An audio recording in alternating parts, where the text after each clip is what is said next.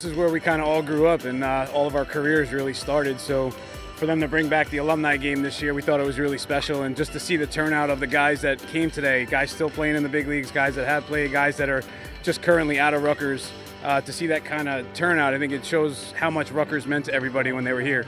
Nothing ever changed. Start laughing. And it's good to see guys, like Frazier I've known and Kittlehan who I played with, and some of the younger guys. It's just fun to get out here and act like we did back in college. It set the groundwork and our base for who we are as people, and Coach Hill kind of instilled that in us at an earlier age to be professional and carry ourselves the right way, and I think it really gave us a great foundation for not only baseball but for carrying ourselves off the field in life. 25 guys coming back, and it's fun. A lot of laughs so far, a lot of reminiscing, and trying to give these younger guys a run for their money today. We'll see what happens. We bring back a lot of memories and nostalgia coming back here, and to see the guys now and see what they're doing and know that was us just a couple years ago. Just these guys coming back with the smiles on their face and seeing, especially got a couple big leaguers here, Todd Frazier and Pat Kittlehan, and a couple guys that are in the minor leagues that they played with. So it's good to show them that, that dream is right there for them.